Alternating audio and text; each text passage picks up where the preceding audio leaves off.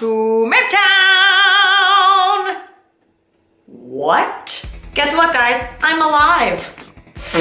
It's true. You're not looking at the reanimated corpse of me. There ain't two wily dudes weekend at Bernie's-ing me right now. No strings attached. Great album. For those of you out there who just watch this channel and don't watch You Deserve a Drink or follow any social media of mine, you might have been a little worried. But I assure you, everything is great. I just needed a little break. Just saying the words "a little break" makes me crave a mini Kit Kat. Speaking of mini Kit Kats, that's a segue for the ages. I had so many trick-or-treaters this year that I had to, midway through the evening, run to Party City, grab like 8 more bags of candy and come back here. And you know what pisses me off? Let me go get the leftovers. Those little heathens dressed up as Captain America, all they want is the good chocolate, the Reese's Cups, etc. And now I'm left with just a shitload of Airheads and Laffy Taffy. Do these things still tell jokes? What does the bunny say on January 1st? What? Oh, Happy New Year! Fuck you, Laffy Taffy. What do you call a cow with a twitch? Beef jerky. I retract the fuck you. That was pretty good, Laffy Taffy. So I got this assload of leftover candy. Meanwhile, Grace Hellbig and I threw Hannah Hart. Why am I yelling? Grace and I threw Hannah a 30th birthday like a week ago, and this is how good I am at cleaning up. Still on the wall, still on the ceiling.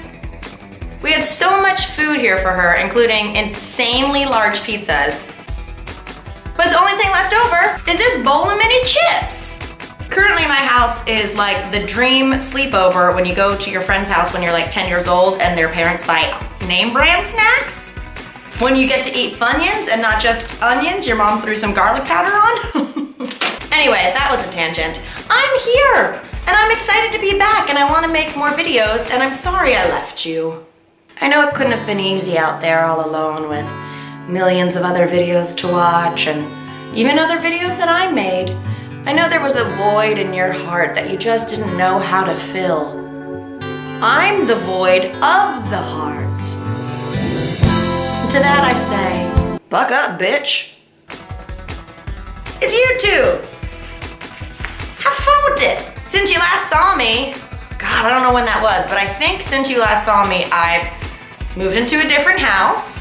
I've gone to several countries. I released a movie. I just got back from Italy yesterday. But one thing definitely hasn't changed, and that's my love for Beanz. Get in here. Beanzer. Hey, Biscuit. Tiny legs. Matchstick legs. Little nose. Bubblegum tongue. Bitch don't know her 80 names. Beanzer, she's here and she's just as cute as ever. Look, did she look tinier? When I haven't seen Beanz for like a week when I go out of town, I come back and I think she looks smaller. Hey, Beanz.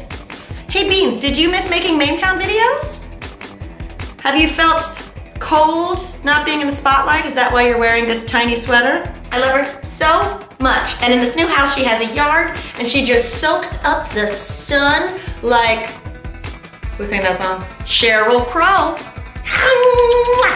There's way too much to catch you up on that's gone down in the last few months. But there is one fun thing I wanted to tell you guys about, and that is I got hacked last week. My Twitter and my Snapchat got hacked, and it was a fucking nightmare. It was the morning after Hannah's birthday, so I wake up to like a trashed house because so many people came to it and we had the best time. A trashed brain, just completely like college level hungover, slept in all my clothes, top to bottom, including shoes. And I wake up to like, I don't know, 20 missed calls and so many text messages and tweets, etc. You guys are so sweet who tweeted letting me know that I was hacked, and that is not a fun way to wake up. But what's crazy is once I got the Twitter back, I actually got a DM from my hacker. I mean, thank God this hacker was nice, and I'm assuming like 12 years old because it was very innocent. They didn't post any like disgusting, gross porn pics or anything. But I was just shocked that they reached out. And so naturally, I responded, and I'd like to read a dramatic reading of the screen grabs of the hacker and I's conversation. Would you like that? Still can't hear you. Do not care, said our government. Here we go. So you aren't confused on which is which. I will be playing the thing. I'm not even drunk, you guys. I'm filming this at 9 a.m. like a goddamn responsible adult. I will be playing the role of myself in a hat, and then I will be playing, I can't speak, I'm so out of practice. The role of the hacker sans hat. Because hats off to your stupid hacking skills. I mean, who still even hacks? It's 2016? When I think of hackers, I think of Sandra Bullock in The Net, okay? When I think of hackers, I think of the mid to late 90s, you know? You got the Cardigans playing, you got a severely angular, stacked bob haircut, some wide leg jeans, sweaters with the thumb holes. I'm just describing my ideal look. Back to business. Hello. Sorry I managed to hack your accounts. Can I give your Snapchat back to you? Yes, I would love that. This is not a fun thing to wake up to. Yeah, I'm sorry. Insert password right here. That's the password for your Snapchat. I can give you tips with security because the one you have right now is not good, mate. Why do you do this when you're obviously a nice person? Promoting my account.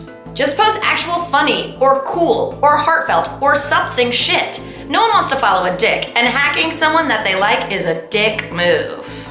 My friend posted the dumb tweet. I only did the promotion for my account.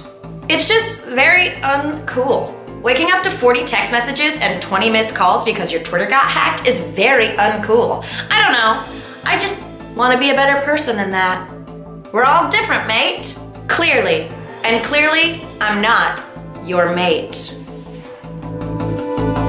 Lol. Well, you got your accounts back. Enjoy your day. Bye.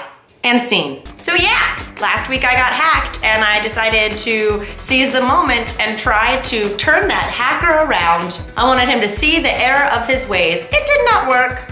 There was a brief moment there before I realized that this hacker was probably, you know, a prepubescent boy. That I wondered, is this how I fall in love? Is this love story going to turn into a book deal and then subsequently turn into a film called He Hacked Into My Heart? Nope, it was just really annoying and I was locked out of my account during the entire election and it was fucking annoying. Beanzers, get in here. Come here, Beanz. Biscuitville, Tiny Tappin' Toes, Princess Sandpaper Tongue. When will that dog learn its name? I'm gonna try to make more videos. I'm gonna try to do you right. I like that. Bye.